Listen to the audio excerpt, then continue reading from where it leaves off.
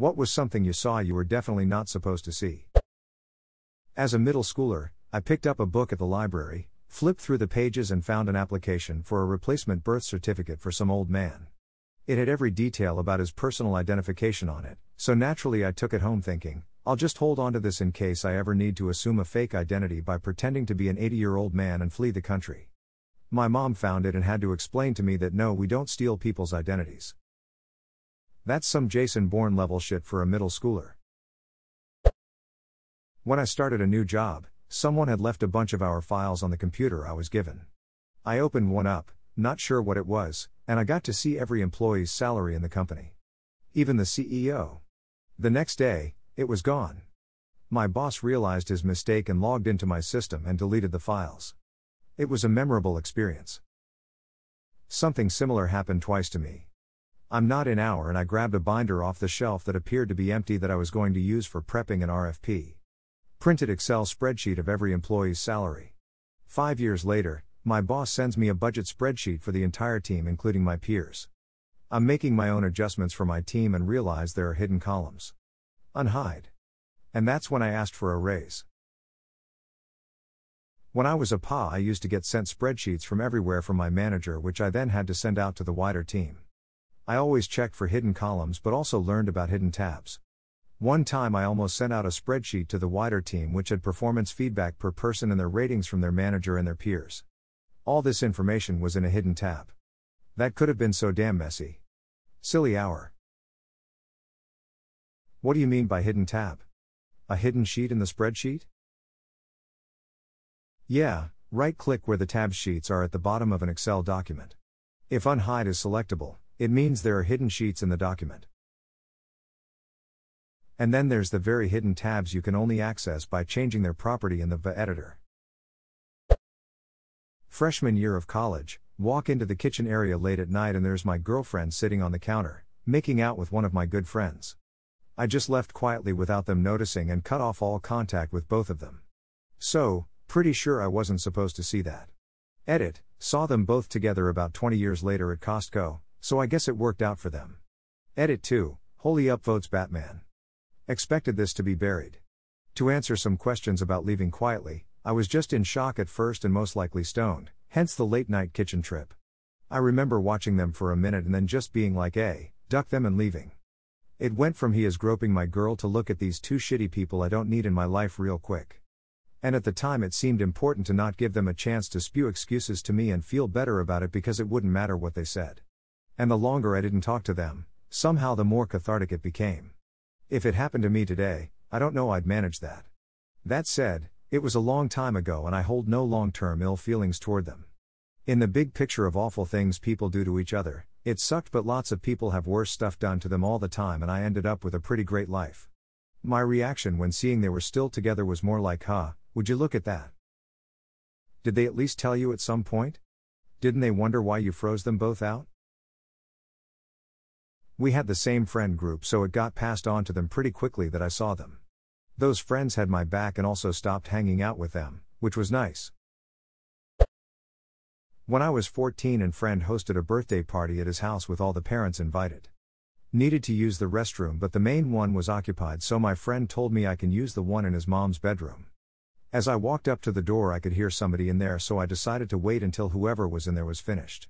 A good 10 minutes later, my friend's mom, who was hosting the party, and another good friend's stepfather walk out and see me standing there all confused. They asked what I was doing there and I just said I was waiting to use the bathroom. Surprisingly they played it cool and just said I can use it now and walked off. He didn't push you out a window afterwards? I used to work nights at a manufacturing plant.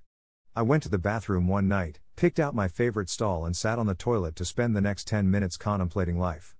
After a few minutes, a male janitor walked in and started cleaning the bathroom. Another minute later, another male janitor came in to help. They were talking to each other in Spanish and then started kissing near the sinks, not realizing anyone was in the bathroom. I just sat there silently for a while not knowing what to do. After another minute or two of heavy kissing between the two, I decided to make a few noises so that they knew they weren't alone.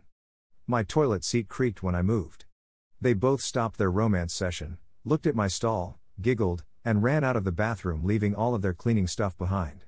I quickly cleaned up, flushed and ran out. I actually never saw those same janitors again. I was about 8 or 9 and my parents were going to be out of town, so they had me and siblings stay with a family from our church. Once we got to the house, which was really nice BTW, they had one rule: you can play wherever you want but the basement is off limits. Me being the little bastard that I was, snuck down there first chance I got and was supremely disappointed to only find rows and rows of plants growing under lights. So I'm assuming as an 8 or 9-year-old, you didn't know it was weed. So when did you figure it out exactly? 15 years later, in bed sleeping. You. Wakes up, it was pot. The peasant. At the diner. He didn't pay his check. Emperor's new groove never gets old. A long-time friend of mine's dad was showing me pics of a car he was restoring. He accidentally pulled up nude pics of my friend's mom instead. He looked awkward for a minute. He never said anything and then just started looking at car pics like it never happened. That's when you show him some nudes of your girlfriend so it won't be awkward. Hey, your daughter makes that same face. Let me see if I have a pic. No, sorry, that's your wife again. Hang on. I have your daughter here too. Whoops, that's your mom.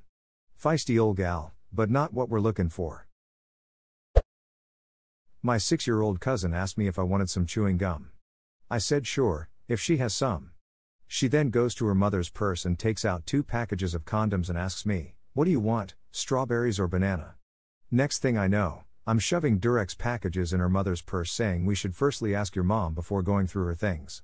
So the kid doesn't stop here, she takes the purse, goes in the kitchen where all the family was reunited and asked her mother, "Mom, can I have some gum?" Her mom says she doesn't have any. The freaking girl takes the condoms out of the purse and says, "Sure you do, I want the strawberries ones please." Imagine her mother's embarrassment. Man, I remember emptying my mom's purse out on her bed one time when I was a kid, and some condoms fell out. I'm being inquisitive, asking her what they are. I probably open one? Ike. Anyways, she claims they're balloons. And blows one up and ties it off. And that's how I got a balloon one summer day. When I was about 4 to 5 years old, I watched Eddie Murphy, Raw in its entirety around the corner from the living room while my parents were watching it. I was super quiet and they were laughing their ass off so they didn't notice. I learned all sorts of cool new words. I saw an employee's check stub that he dropped. He had been there for a month and was making what I made after my first year and was not a very good worker. I got a raise. He wanted you to find it, so you could get a raise. What a bro. One Christmas Eve I couldn't sleep at all, so I went to the kitchen to get some water or something, and out in the living room were my parents setting out presents and eating the cookies I had left out. They said that Santa was running late and was in such a big hurry that he just dropped off the presents and asked them to put them out for him. I have a similar experience where my mom refused to admit that Santa wasn't real.